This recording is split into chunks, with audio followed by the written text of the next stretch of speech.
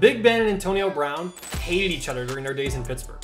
Antonio Brown is one of the greatest wide receiver talents we have ever seen, putting together the greatest 5-year run of any wide receiver in history. But his relationship with QB Ben Rothelisberger was less than ideal beginning in 2017.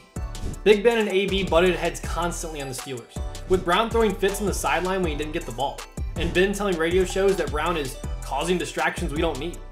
Brown continued to complain, even leaving a practice and not showing up the rest of the week. Brown was eventually traded to the Raiders, with his lasting image in Pittsburgh being this one.